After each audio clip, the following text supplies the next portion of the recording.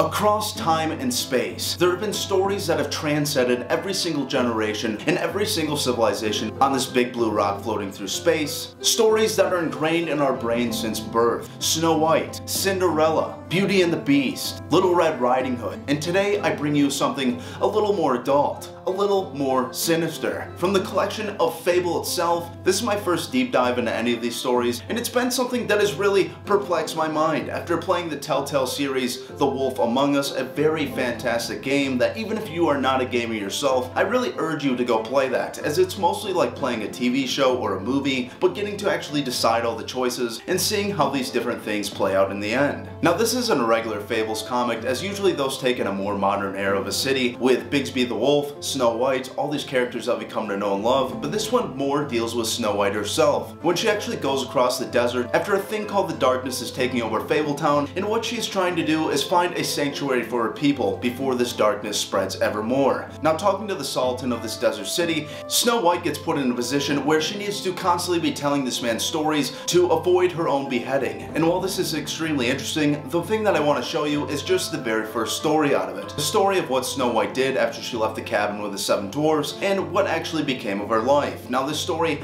has some very tragic points to it, some very funny things as well, and it's just something that I really enjoyed. And I gotta say, the artwork on top of all this is absolutely fantastic. It looks like a very old painting, and almost every single character portrayed in this is also very interesting. The dwarf race itself, a collective of beings that just kind of live under the earth, just constantly mining for iron and steel and gemstones, and actually trading it to the humans above, gives this story a pretty good twist. And when this trade agreement is put into harm's way, we actually get to see a story of Snow White, her revenge, as well as her husband trying to protect his own city. This story is called The Fencing Lessons, and it all begins in a marriage between Snow White herself and Prince Charming. Know, O King of the Age, that long ago and far away, a beautiful maiden was rescued from varied trials and tribulations by a handsome prince. They were very much in love and happy in each other.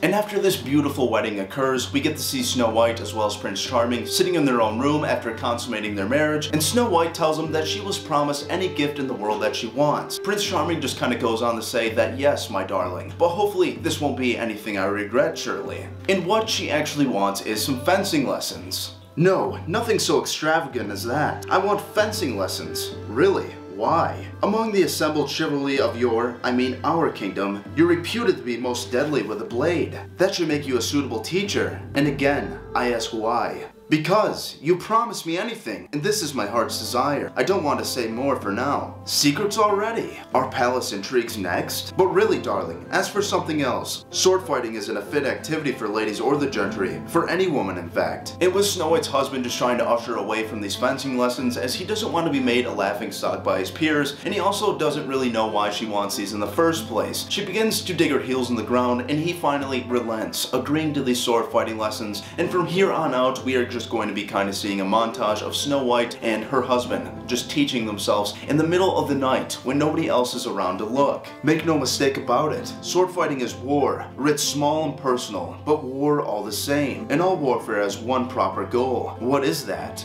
Victory. Even so, but how is it achieved? The only honorable purpose of war is to destroy your enemy's ability to make war. Do less, and you risk delivering yourself into hands. Do more, and you entertain depravity. And with this little bit of philosophy, we see Prince Charming saying, to hell with it, let's just go to the practical lessons, and as they go chopping and stabbing in the middle of the night, Snow White's skills do not really improve the first time around. He becomes a little more irritated, but with the next couple of pages, we will be cutting over to just the kingdom in general itself. We see some guards passing, and they're on their way to go talk with the civilization below, the Dwarfs, and a trade agreement that has been going on for ages. The Dwarfs dwell below and work their mines, digging iron, gold, silver, precious stones, and other diverse treasures out of the earth. These they traded for food, linen, red meat, and all the other necessities from above. I see the harvest was good this year. It was chiefly these treasures from the underworld that made the land above so rich among the kingdoms of men. And as this trade agreement goes, we learn a little bit more about the kingdom itself and some rather depraved agreements that they have going on. Talking about how some of these dwarves don't really care about sitting down in the deep darkness of the earth, and how sometimes they would like to sit in the sun. And with a couple negotiations, this is made doable. They have all these different cabins spread out in the woods, these places where the 7 dwarfs themselves had resided in the past, where any dwarf could go and stay, and that any yeoman,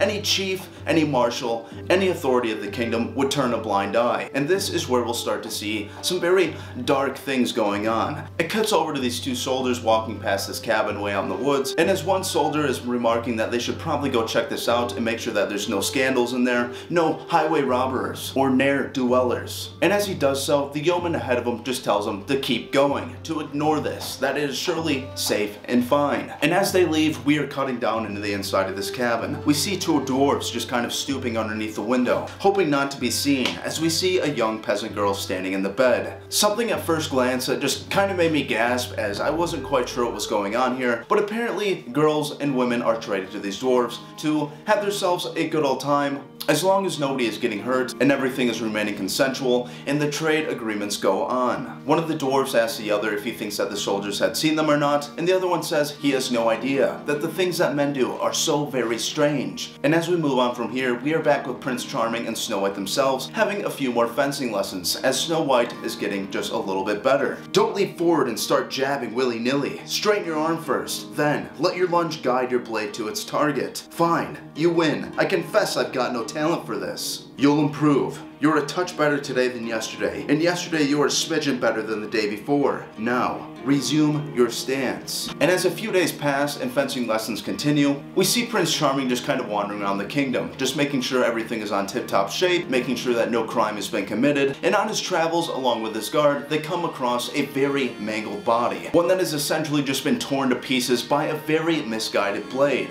God's wounds! He's been hacked in pieces! It's hard to tell, Sheriff. Wasn't that a dwarf? Yes, your grace. It's one of the underfolk for sure, so at least it's none of our lookout. It's some grim business between them and their kind, except that it happened above ground in our land. I've little doubt that the king under the earth will want to know what occurred here. You'll still have to investigate. And as a week goes on, they find yet another dwarf body, the second one in a row. And this time, it's not quite as hacked up, but it's been stabbed to death and so many different wounds that Prince Charming himself can't help feel a little bad about this. He says that they must have missed every single vital in his body, hence why they're all over the ground. And as he talks about this poor soul, his yeoman beside him tells him that dwarfs don't really have souls, or at least that is what he's been told. Prince Charming knows that this needs to come to an end, that surely if this continues, their trade agreements will be over, and that the king under the earth is going to want a little more than red meats and wines and fine linens. He looks to his yeoman beside him, and he starts telling him to throw every single thief, every cutthroat, and any villain in the kingdom that he can possibly come up with.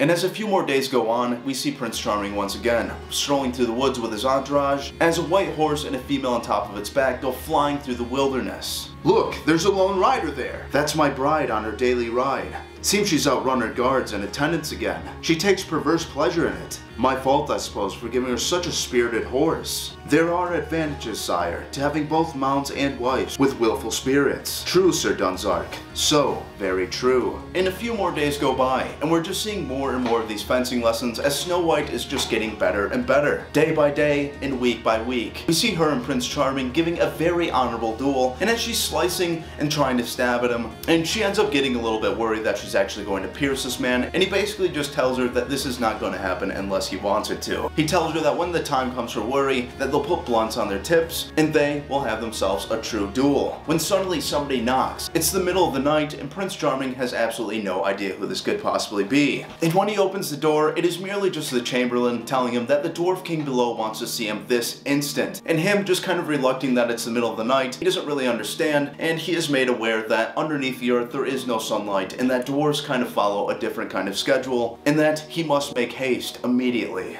Now from here on out, we will be following Prince Charming into this cavernous world underneath the earth, and as he kind of tells his men that he should go alone, they all just kind of ask him if this is even a safe idea, and he basically tells them that even if they're down there, if these dwarves decided to turn, that just a couple more blades would not be enough. And he's just kind of walking down all these trails. He's being escorted by a few dwarves holding these very cool looking torches. They look like just glass bulbs with a beam of light inside of them, and these things will kind of come in later as the dwarves train for something a little more sinister. But as he's looking down at this world below, we are getting to see this vast city underneath the earth, and Prince Charming himself doesn't really know what to think about this. He had no idea that such extravagant architecture even existed down here, and that maybe these people are just a little more advanced than he thought. And as he's being escorted, they finally meet their destination after walking miles and miles underneath the earth, and we will be getting to see the Dwarf King himself, a very spooky looking man. And this is where I gotta say, the artwork in this is just so fantastic. The depictions of all these different creatures, as well as the humans, as well as just the land around them, remains to be something like a picture out of a Renaissance fair. And while I haven't checked out very many of the Fable comic books, I'm very interested to actually see more of these. I don't know if this is the only one that kind of goes back to almost medieval times, but this book alone and all of its different stories managed to be such an awesome read, and it's something that I highly recommend you go pick up for yourself. Greetings, Tosh King under the earth. It's unfortunate that we finally meet under such dire circumstances. Greetings to you, Prince of the Kingdom above. These are indeed deadly times. 4 bodies and as many weeks. It seems my subjects aren't safe in your world. Not by any policy of our court. These murders are the doings of criminals, and we're in the process of hunting them down. Then do it quickly, Prince of Men.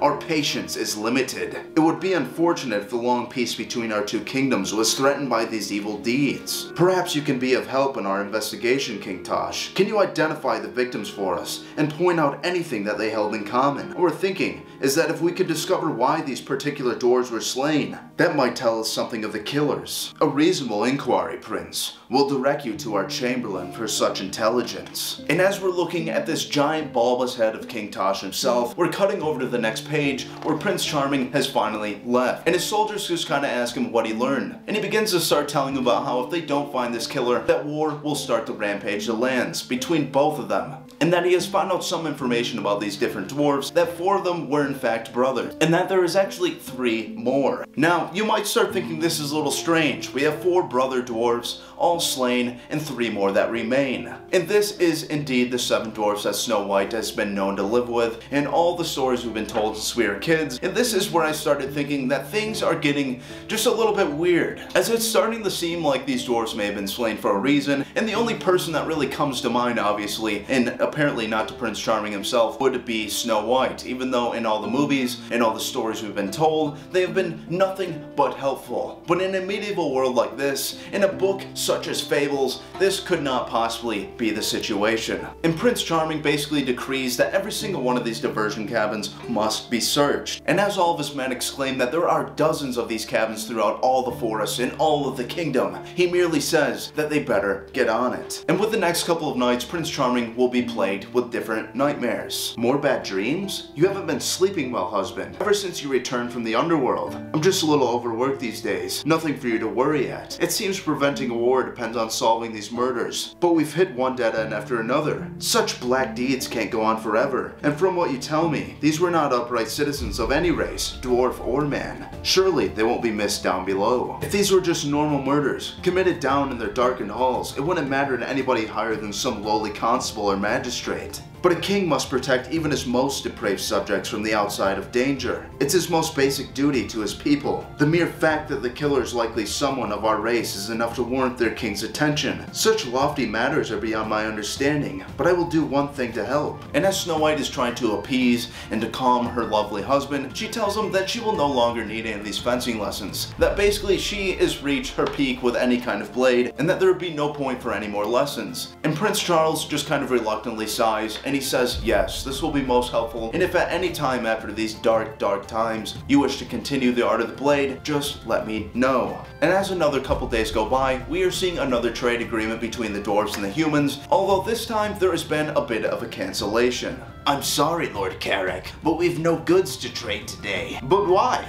This trading day was scheduled well in advance, by your emissaries and ours. What could be the cause of your delay? There's no delay, noble lord. This is a cancellation. The king under the earth has commanded a cessation of all mining in gems and fine metals, and all production of trade goods for the world of men. Now, we mine cold iron only. Now, our craftsmen fashion swords, axes, armor, and other implements of war. But why would you do such a thing? We're at peace with each other. For now, but all things change. Even the stone in the earth is a constant movement for anybody patient enough to notice. Goodbye, Lord Carrick. I hope the next time we meet, we're not peering at each other over the locked shields of our facing battle ranks. And I gotta say, one thing that I really enjoyed about this book is how much the dwarves kind of protect each other. There's been merely 4 different murders, and while this may not be exactly a lot, even though murder is a murder and it's never a good thing, their king cares very much, and he's actually willing to throw out this long trade agreement, this long peace that has been going on for centuries, all in the name of protecting his people. And with the next couple of pages, we're actually going to see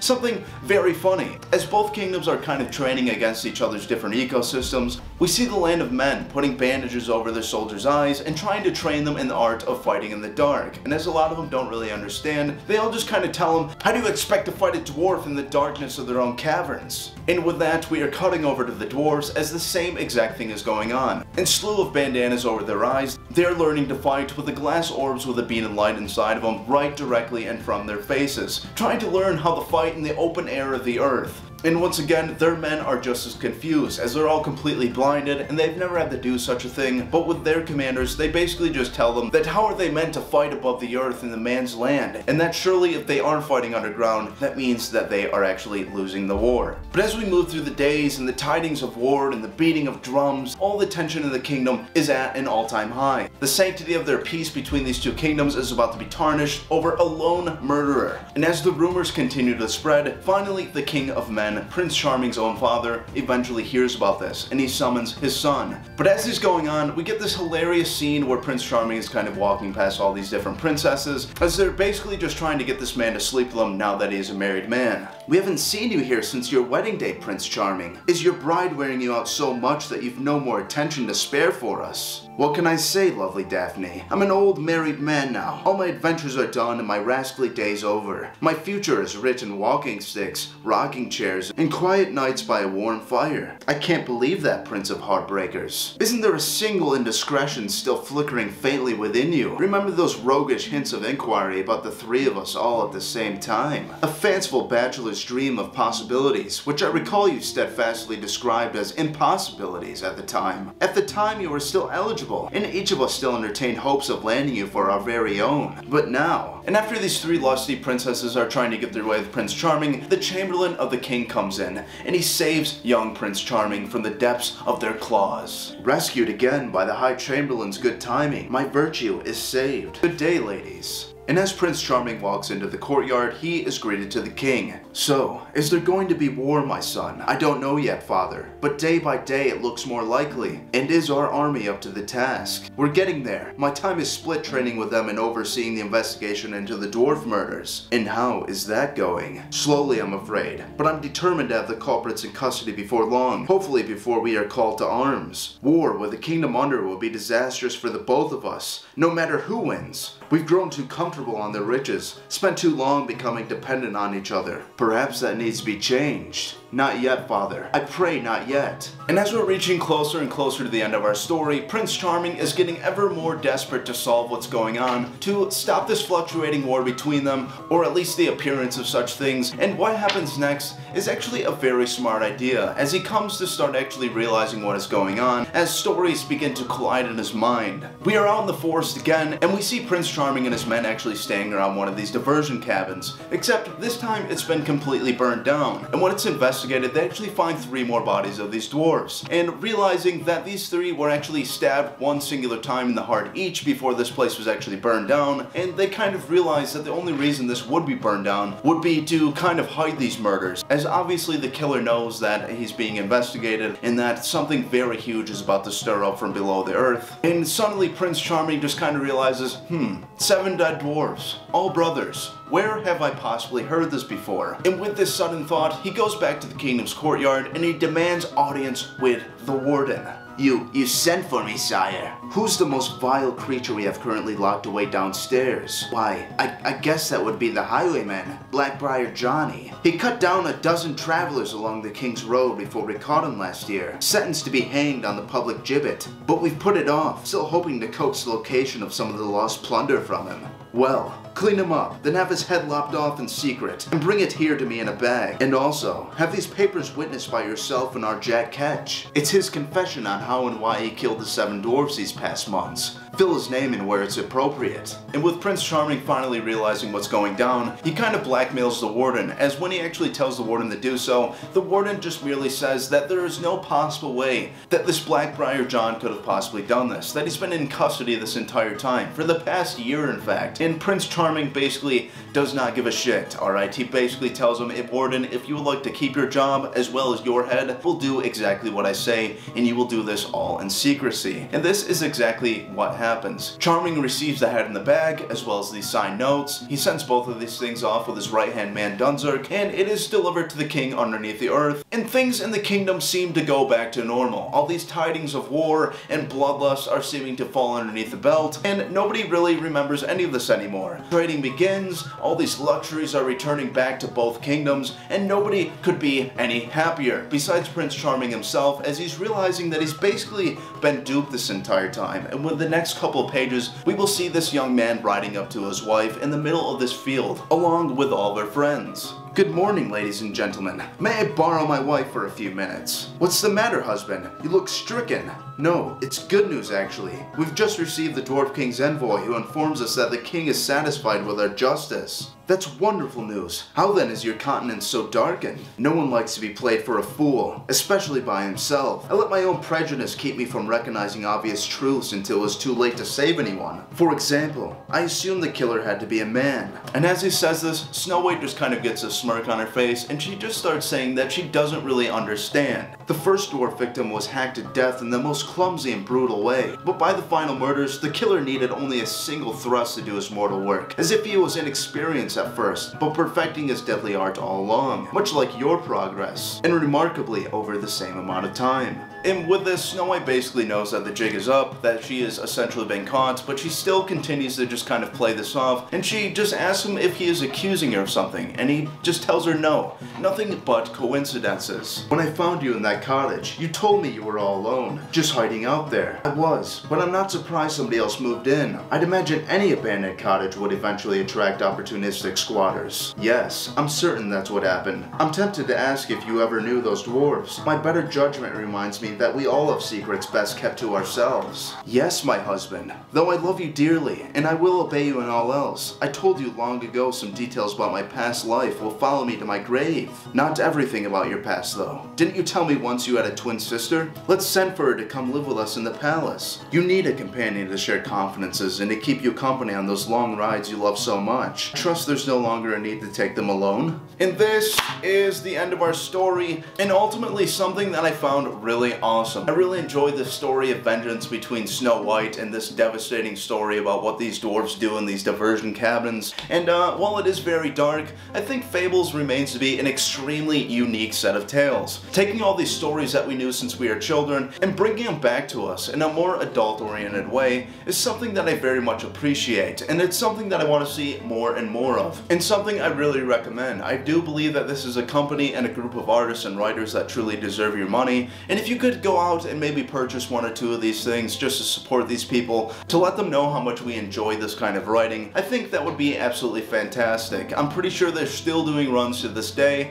I know it's been around for a while, and if you actually want to see something more interactive, I very highly recommend that you go play the Telltale's The Wolf Among Us. It's a very visually appealing game, and something that I'm really surprised hasn't already been made into a movie or a TV show, as that's basically what it is, just with a little bit of gameplay added in, and the choice to actually decide different decisions that Bigby the Wolf gets to do. And while we didn't get to see him in this story, he is an extremely likable character, and one that I think you will find to be very unique. He actually appeared in a Batman vs. Bigby comic book that I actually talked about in the 10 comics to form an addiction video that I did a while ago. And I just think it's something that's so solely unique that anybody who enjoys graphic novels or comic books deserves to read such a thing. Now, this is Fables 100 Nights of Snowfall, and this all actually centers around Snow White trying to keep the Sultan from actually destroying her, as there's a very dark story being tied in between these. And while I do say dark a lot, it's also very funny and and very heartwarming at the same time, but the specific book remains to be very good.